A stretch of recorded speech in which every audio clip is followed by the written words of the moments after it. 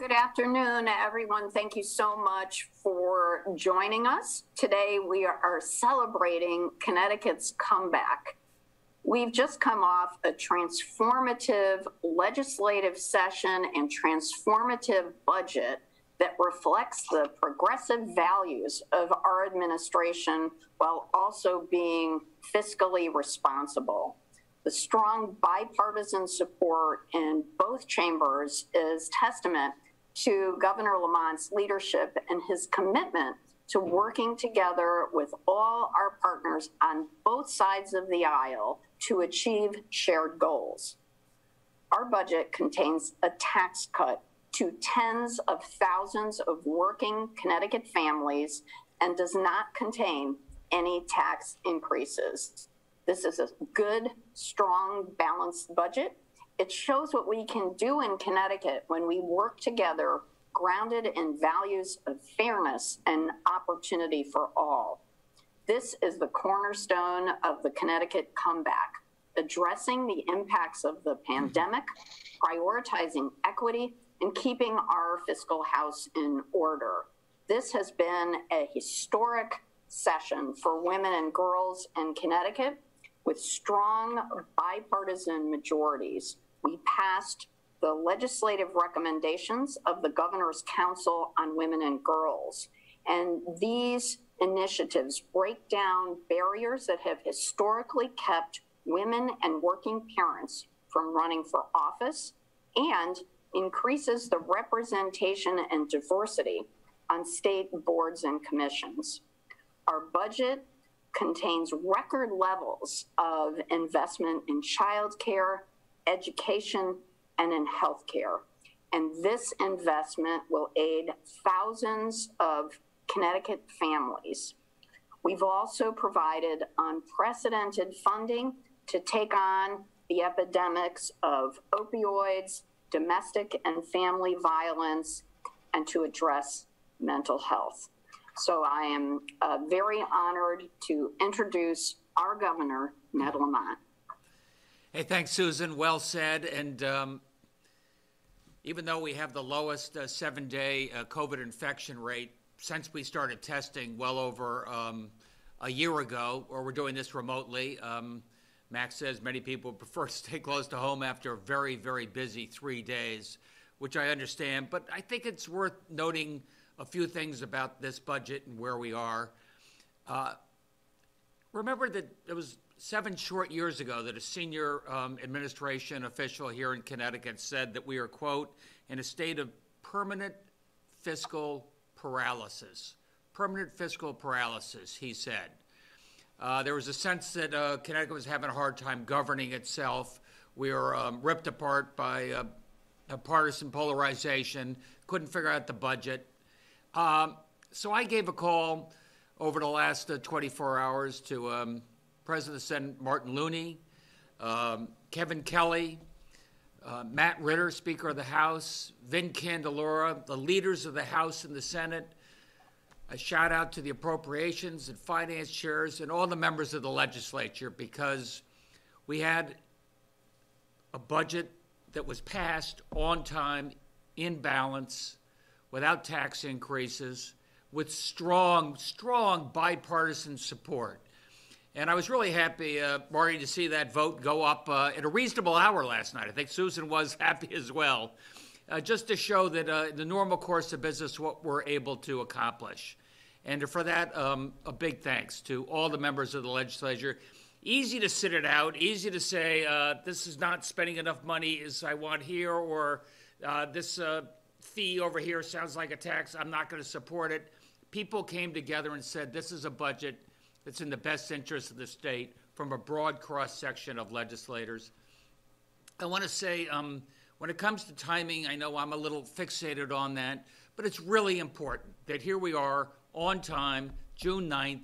We got a budget in place. I'll be able to sign that in a week or two. And what that means to superintendents of schools who now know what their budget can be. They're planning right now, not just for the summer learning camps, but for the new school year. Teacher notices are going out. Your job is in place. We need you back. It allows us to get back to a normal course of business and to plan accordingly. I know how important an increase of municipal aid was, and having that on time for all of our different mayors and first selectmen out there, allow them to plan accordingly and put in place a budget for next year, starting a few weeks, from now, that lets them do this on an efficient and way.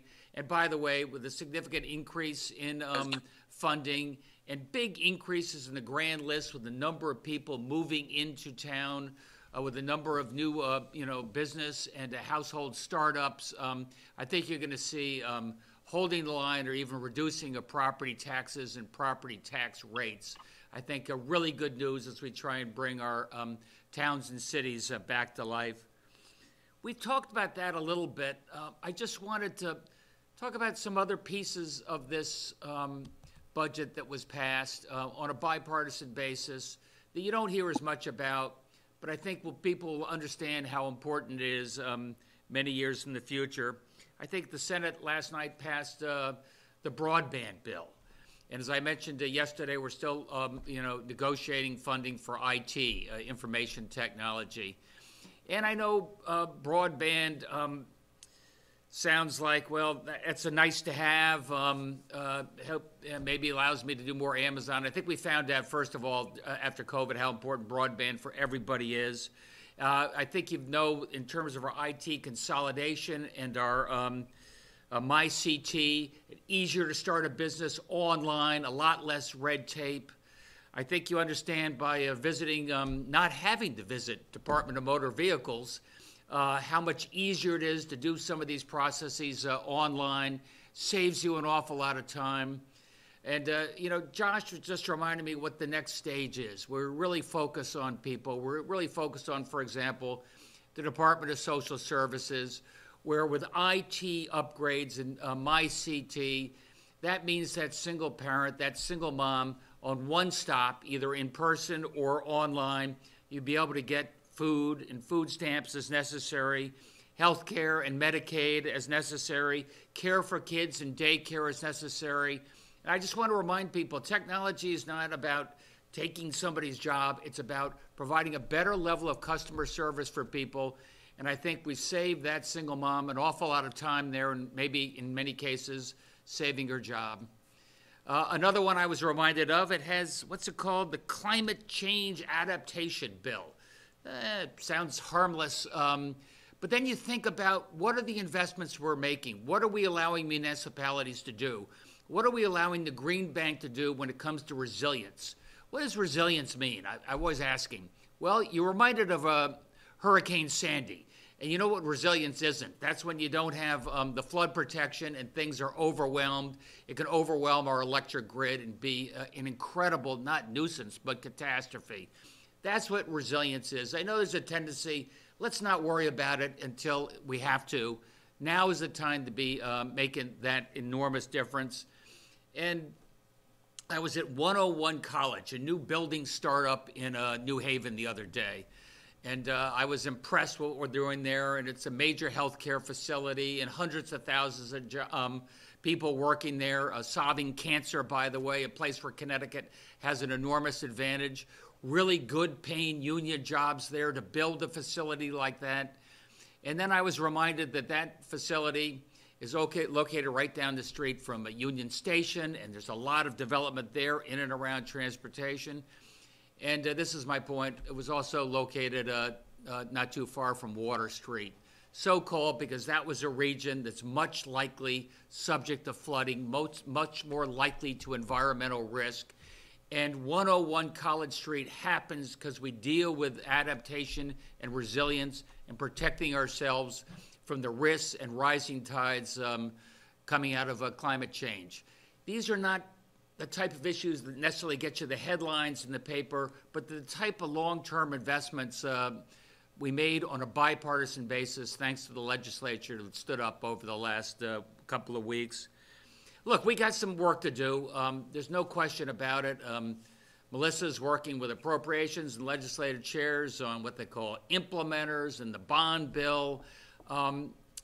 I just want to make sure that what we do in a responsible way where we continue to earn the trust and confidence of the taxpayers of Connecticut. Make sure that what we do, we paid for in an appropriate way over the next 2 years and over the next 10 years. To give people confidence this is a state that can make the tough choices and build on the progress we've had over the last couple of years. So I think that was what we wanted to say, really as a shout out to members on both sides of the aisle in the legislature. A job well done. Channel 3 Eyewitness News. Good afternoon, Governor. I just had a couple of questions. One, Republicans would like to see the building open. They mentioned today in a press conference that they feel that that was a disadvantage for both sides. Clearly, there were some big issues in COVID and was closed for a reason. Will the building be open going forward? I don't know, for next week's special session and from then on. I know the lobbyists were frustrated. They couldn't get into the lobby on occasion. But look, as you know, I don't control that. That's a decision made by the legislative leadership and the Speaker of the House. I think things worked pretty well. We did a lot more online. There were a lot of public hearings online. So certainly January, February, and March, I think appropriately the legislature erred on the side of caution. Now, as you point out, our infection rate is much lower. But maybe just for another week or so, we should be cautious. I'll let them make up their mind. And the other thing with the budget, the House Republican minority leader said that at the beginning of this process that there were many tax increases, and they believe that their input and working with you and the Democrats helped get some of those taxes out. Is that true?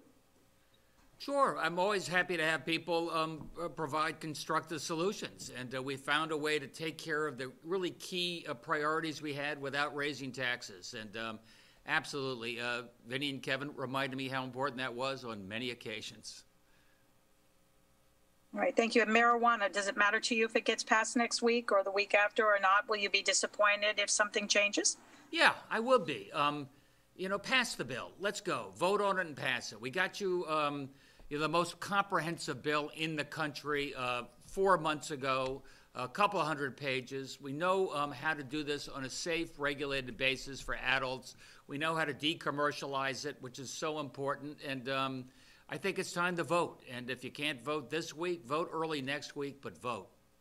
And I would just add to what the governor said, that the people of Connecticut have made their voices heard. 66% of our state really wants this to happen, so we should do it for the people of our state. Thank you. News 8. Good afternoon. I'm wondering, you mentioned pay for it in an appropriate way. Are you concerned all about the implementer bill and things being put in there that you're not going to be happy about as far as money going over what we can afford? Well, there are some automatic authorizations, and these can go out 2 years, 5 years, 10 years, that can tie the hands of a governor and future governors and make it more and more complicated to balance the budget. So I think it's really important that what we do, we go through the normal budgetary process and, at the same time, give people confidence. So when it comes to housing, when it comes to brownfields, when it comes to the environment, we're ready to make the investments we need to keep people safe. Have you seen the language yet, Governor? No, I'm told that everybody wants to take a break today, so I think that's going to restart the negotiations tomorrow. On the actual implementer? I have not myself. I think Melissa, they've been trading drafts back and forth with the appropriations leaders, and I think the negotiations start tomorrow. Thank you. NBC Connecticut. Thanks, Max. Governor, aside from the budget, what were some of the other wins or losses of this legislative session? Well, I'll start and then, pass it to Susan. But look, Christine, we came out of a year from hell. And I think it was really important we came together in terms of our budget, in terms of ARPA, in terms of bonding, that make sure that we take care of those who have been hardest hit by COVID. Make sure that those urban communities, in particular, black and brown people, that are hardest hit, get a chance to get back on their feet. Often these were folks least likely to get back to school for a variety of different reasons. So I think in terms of the investments we're making to make sure these folks and everybody gets a chance to get back on their feet, I'm proud of. And more broadly, we got to get this state moving again. We got to get this state growing again. Let's face it, we have not been a big job creator compared to some of those Sunbelt states, going back a generation. And I think this is a budget that starts to make the investments we need, including transportation and broadband and education, that allow us to hit the ground running. Anything you want to add there, Susan? I would just say that this session was historic because of our equity focus. Literally, all of the epidemics within the pandemic that we've seen in our state were addressed, whether it's mental health, opioid addiction, domestic violence, and in healthcare, we've addressed, I think, in a very meaningful way. What about healthcare? Let's dive into that for a second. I mean, I would say that, the federal government came in with, additional subsidies for those who purchased their insurance on the exchange and already received subsidies. There was no benchmarking. There was no additional state subsidies for low-income individuals. Did you accomplish what you wanted to in regards to healthcare? Well, I'll push back a little bit on that, Christine. You're right. Thanks to our help from, President Biden and Congress, we have enormous subsidies on the exchange, dramatically reducing the cost of health insurance, virtually to zero for families up to $50,000, and cut in half for families up to $90,000 a year in income. We put in place a wraparound Medicaid benefit that greatly reduces the co-pays and the deductibles for those families who otherwise couldn't be able to afford their health care. And I'd argue it's the biggest expansion of health care this country has seen, certainly since Obamacare. Yeah, and I would just add to what the governor said, Christine, is that we are making major investments in maternal health, and we are expanding health care to bring on 40,000 additional working families. That's huge when you consider that right now we have about 130,000 people on Access Health Connecticut. So this is a big expansion of access to health care for families in our state.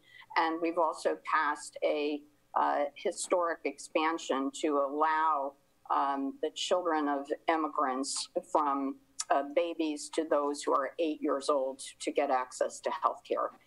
And that's going to help thousands of kids. Thank you. The Hartford Current. Thanks, Max. Governor, I just wanted to know exactly what you had been told on marijuana. In other words, we were hearing there was a possible vote in the House on Wednesday, the 16th. And also, one of the things being discussed, and I wanted to know what your opinion was on it, to potentially take the implementer and marijuana and everything and roll it all into one bill. Would you be in favor of something like that?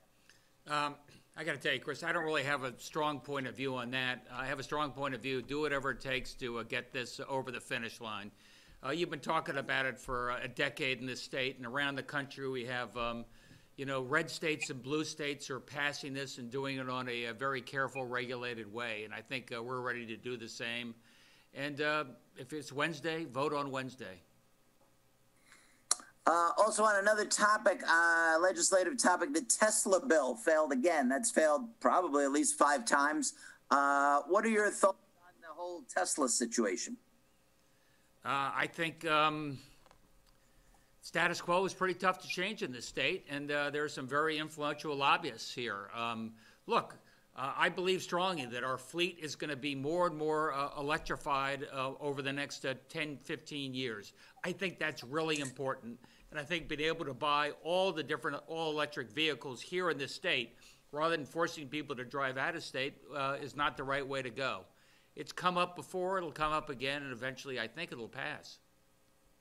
Okay, so in other words, you're on the side of Tesla, in other words, that they should be able to sell, basically. I think they should be able to sell. Yeah, I think consumer choice is always a really positive thing for our economy. Thank you. The Associated Press. Thanks, Max. Good morning. Governor, I was wondering, there was quite a bit of legislation that passed regarding nursing homes in light of the pandemic. Are you satisfied that what passed addresses the issues that were raised in the Mathematica report?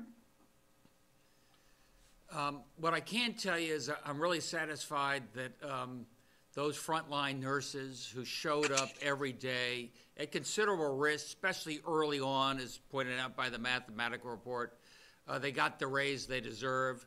You know, I just talked to all the nursing home ombuds people. I wasn't quite sure who they were. They are the folks that had to double down and joined by the National Guard, do the inspections at these nursing homes. And some were really good at how they managed their way through PPE, how they managed their way through infections, how they managed their way through COVID. Others were not so good. So I think some of the bills begin to address this. I'll give you a more specific answer when I have a better chance to read them, Sue.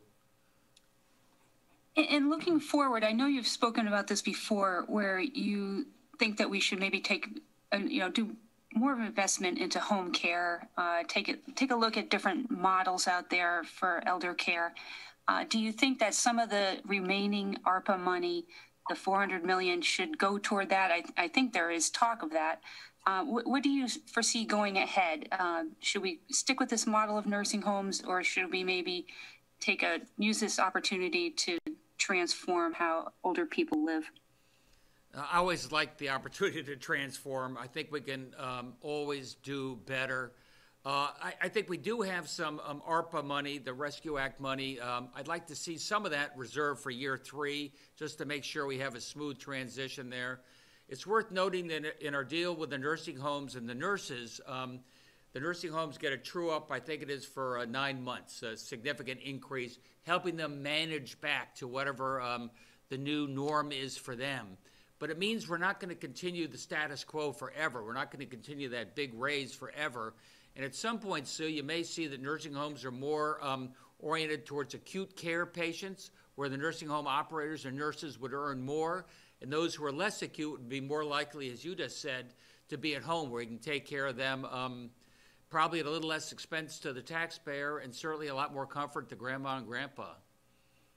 And Sue, I would just add to that we already have a program in Connecticut that we need to get the message out on, and that is a program where the family members who are caregiving to seniors in their homes actually get paid. And it's been shown by all the research to be incredibly successful in keeping seniors in their own home and out of nursing homes and out of hospitals, which is better for everybody. And I think most people, if you ask them, would say they prefer that. And so we just have to get the message out there that that program is already available in the state. We want more people in our state to know about it. Okay, great. Thank you both. Hearst, Connecticut Media. Thanks, Max. Hi, Governor. Governor Lamont, without being too polite, can you describe the interaction with the Senate majority over the issue of the capital gains and the increase in taxes on the highest incomes in the state, and how that got ejected from the budget? I think I was pretty clear for a very long time, Ken, that we had the resources, in part thanks to the American Rescue Plan, in part thanks to a lot of capital gains activity putting money into our coffers, in part due to the fact we have tens of thousands of families moving into the state of Connecticut who are now beginning to pay taxes. There was no need to raise taxes. And I also thought you mentioned capital gains. I thought it was a really dumb idea to, our capital gains, let's say, is 40% more than it is in Massachusetts now. Do you really think making it 90% more exempt, almost double the cost, was not going to impact our economic growth over a period of time? Okay, well, I'll take that as the level of not being polite about it. Is there anything in particular that you would be worried about showing up in the implementer? Yes, paying for long-term expenses with short-term money. I think that's a bad policy. And in the waning minutes, the proposal to make a particular flatbread with toppings on it be state food failed in the Senate. Is that going to affect your relationship with the General Assembly? Hey, everybody knows we got the best pizza in the world. I don't need the state Senate to tell me that. Thanks, Governor. Amen. Amen. And no disrespect to lobster rolls, cider, craft beer. Oh, yeah. Okay. You're a politician. Thank you, Governor. Bye. See you, Ken. The Day of New London. Hi, everyone. Governor, are there any bills in particular, aside from marijuana, that you hope get attention in the special session? Well, I remember that the Transportation Climate Initiative is still something that's important. If you care about climate, if you care about the environment, and you want to discourage big tractor trailer trucks and cars from doing more and more driving on our roads. So I think that's something we'd like to look at. Okay, so you do see that coming up? I didn't say that. You said, what would I like to see? And that's something I wouldn't mind seeing. I think we have a chance to revisit it. Why not? Thank you. The Waterbury Republican American. Yeah, I'd like to pick up on that question. Are you instructing Secretary McCall and Chief of Staff Mounds to seek inclusion of the TCIP in the budget implementer? I don't think I'd put it that way, Paul. Really, it's up to the legislative leadership, but I heard Matt Ritter say the other day, the Speaker of the House, we have a little more time, and when you have a little more time, maybe it's an opportunity to take a second look at some bills that didn't get the attention they deserved during the regular session.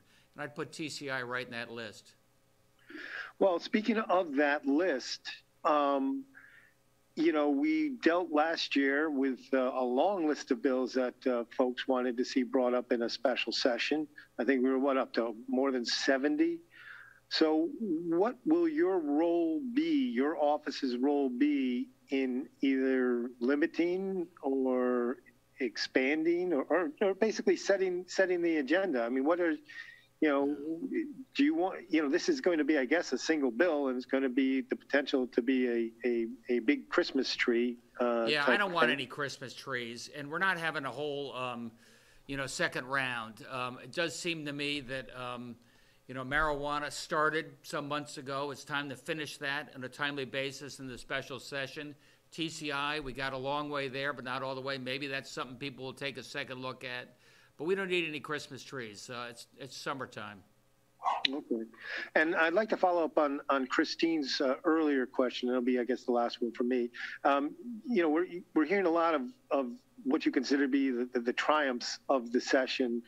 What were some of the disappointments for you? What bills outside of TCI that you and your office were looking to get done that weren't able to get through the legislature? I would have been more aggressive on broadband. I think they took a lot of the guts out of that bill. I come out of that world. I know how complicated it can be to get your fiber optic cable on a pole. We had some small things like that would make a difference. I think my broadest concern is we make sure we have a budget and a bond bill and an implementer that are fiscally responsible, not just for the next 2 years. I feel very confident about the next 2 years. I know we have a $3+ billion rainy day fund, but that does not cover all myriad of sins. So I want to make sure we have a budget that's built to last. Okay, thank you very much. The Connecticut Mirror. Thanks, Max. Governor Lamont, I'd like to revisit Ken Dixon's non-pizza question. Let me try phrasing it this way. Do you believe that the state and municipal tax systems that we have right now are relatively fair? Or do you think, as some studies argue, they disproportionately lean heaviest on the middle class? I think the tax system, especially the over-reliance on the property tax, hits the middle class hardest. And I have to take that fact and couple that with the fact that we're a state that really hasn't had any net new jobs over the last 30 years, and I got to make sure we stay competitive and can grow, because a growing economy is one of the best ways to hold down taxes in general, and property tax in particular. I referred earlier to the fact that you have a lot of our cities beginning to lower their property tax, or at least holding the line, in part because their economic pie is growing, their grand list is growing. Okay, well, starting with that premise then that it does lean a little heavier on the middle class, or somewhat heavier on the middle class. Representative Scanlon tried to attack that problem this year. It probably didn't get all the attention from the media it deserved, but it would have, depending on how you adjust for inflation, amounted to the single largest state income tax cut for the middle class. He wanted to create a child tax credit. One of your arguments was, in looking toward budget stability, was we've got a federal expansion of the child tax credit, at least for 1 year. Do you think, though, that the extra $1,000 a child that the federal government at least has promised only for 1 year, but potentially longer, is enough to redress the imbalances? In other words, does that $1,000 per child extra, is that enough to make our tax system good? So the middle class is whole. Yeah, I mean, yeah, Sean is great. We talked about this a lot, and you're right. We've had the biggest increase in the child tax credit, thanks to President Biden, in a very long time. $3,600 per child. You got 3 kids under the age of 5. That is significant. And if that does not get continued, Keith, we'll have to take a look and how do we think about this. But remember, for every tax cut or spending increase, it's going to be balanced on the other side with a tax increase or another cut. And you have to come up with the right balance there. And again, I'm really focused a lot on getting this economy growing again, but growing in a way that makes sure that nobody's left behind. Well, just to quickly finish this point off, your former aide, Lisa Tepper Bates, says 38% of Connecticut households can't make enough to cover a basic survival budget. And for a lot of households, they need to make tens of thousands of dollars more a year to get to that threshold. With that context, do you still think an extra $1,000 per child is enough to cover the middle class? Well, look, we can have this debate, but that basic survival threshold, the ALICE number, is $90,000, I think, for a family of 4. So the good news is people's salaries are rising. The biggest expansion of childcare ever, that saves that parent an awful lot of money. What we're doing to make health care more affordable, that saves you thousands of dollars. What we're doing for a debt-free community college, that saves you thousands of dollars. So there are a lot of ways we are working to make Connecticut much more affordable for our middle class. Okay, one last question, Governor, and it's not on the middle class. Why don't you ask Susan one? If Governor Bysiewicz wants to jump on this, that's fine. Both TCI and the prescription drug proposal were bipartisan pitches that you had pushed with Governor Baker. What do you think happened this session with those? I think the lobbyists are very powerful. Let's face it, the pharmaceutical lobby is the biggest lobby in the country. And I did have a plan that would hold down the increasing costs of pharmaceuticals. If you want to long-term reduce the price of health care in the state, holding down those costs is important. But that was a tough one. We didn't get that done. And let's face it, the oil lobby and the gas station guys are pretty powerful. I talked to Charlie Baker quite a bit about that. But that's okay. You live to fight another day. And Keith, I would just add to what the governor said, that we had strong bipartisan support on some of the biggest issues that we tackled, like the budget. To have 31 votes in the state Senate for a budget and a huge number in the House is really historic and transformative. Same with gaming, same with the unemployment trust fund that passed unanimously, broadband. There were so many issues where there was very strong bipartisan support. Were there a couple of things we didn't get that we still want to work on?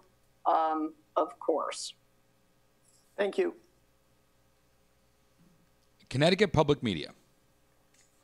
I'm sorry if I missed this earlier, but wondering if you're planning on signing 3 of the major criminal justice bills, the clean slate, solitary confinement, and free prison phone calls. I'm certainly going to sign clean slate as soon as I'm done with this, press briefing. The other 2 I've got to take a look at. They're coming across my desk very soon. And then what about the NIL bill? Which is that again? NCAA allowing the athletes to receive. Yeah. Look, I think that cat's out of the bag. You're seeing other states are doing this. I think we're going to be signing that as well. It allows UConn and our other universities to compete with universities around the country. I think they're doing it in a relatively responsible way. And last question, do you plan on vetoing any bills? Let me get back to you on that. CT News Junkie. Good afternoon, Governor. Real quick, I just wanted to try to pin you down on the TCI issue again. It sounds to me like you're saying that you're not going to push the legislature to take it up in the special session, but you hope that they do. Is that the right characterization? No, I don't think so. I mean, I've talked to everybody. I said I think it's the right thing to do. I think it's the right thing to do for the state. I think it's the right thing to do for our kids. I think it's a small fee on petroleum wholesalers. I think it makes sense. I'm doing that with Charlie Baker and Rhode Island, and we had other states ready to follow. That said, if the legislature doesn't want to take it up, that's their call, but I'm pushing. Okay. Thank you. CT Examiner. Hi, Governor. I'm just going to go back to broadband for a second. I'd like to hear a little bit more of your reaction, particularly to the fact that a lot of the regulatory capabilities that Pure would have had are now taken out of this bill. And do you still plan on supporting it? Oh, yeah, I still plan on supporting it. It's a step in the right direction. It's a sort of a 2-foot step, not a full yard, but we're making progress.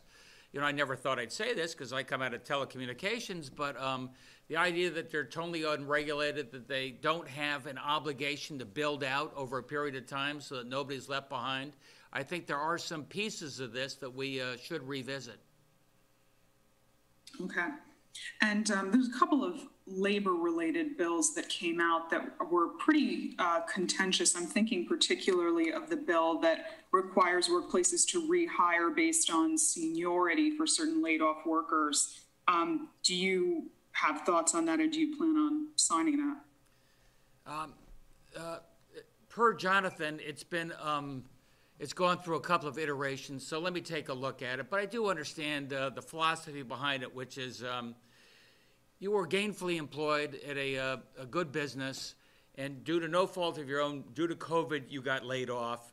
And within a limited period of time, when they start rehiring, should you rehire based on seniority? I can see unless there's a real need for one type of worker, not another, it makes some sense to me.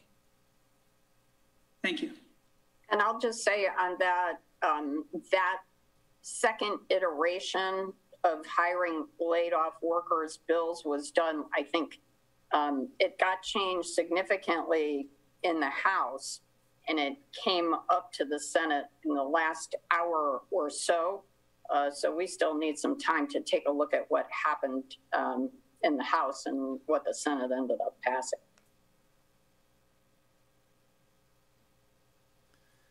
All right, Susan, I think I'm getting the signal here. So thanks to you for joining us. We've been doing this for a while, and again, my hat's off to the legislature. My hat's off to Martin Looney and Kevin Kelly and Vin Candelora, Speaker of the House Matt Ritter, and all the folks who have been in this building, you know, round the clock in many cases for days and days and days. Thank you for what you do on behalf of the people of Connecticut. Thank you for getting a good budget passed on time on a bipartisan basis. Thanks, everybody. See you soon. Thank you.